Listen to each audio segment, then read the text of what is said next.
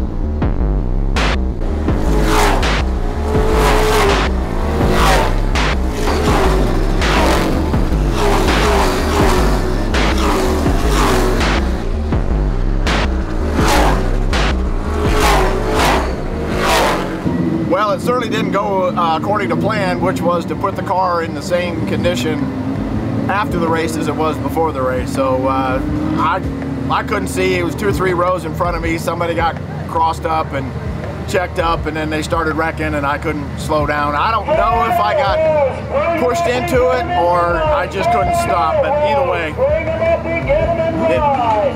we did a lot of front end damage. Nothing structurally, but enough to cause the car to overheat. So it closed up the grill and whatever. So it just got too hot. It was running 245, 250. That's, you know, I was already 4 or 5 laps down from coming into the pit, so there's no sense in staying out. But I hate DNFs. What are you gonna do?